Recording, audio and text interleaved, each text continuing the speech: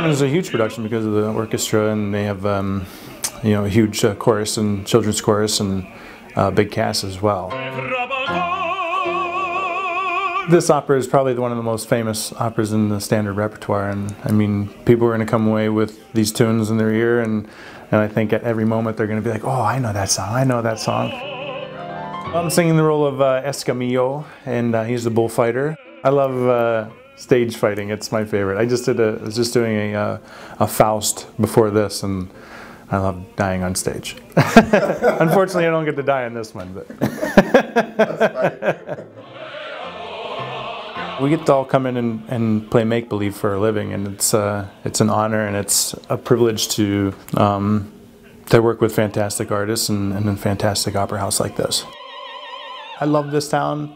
I love singing with this opera company. I think Tomer is doing a great job here, and people should come and see it.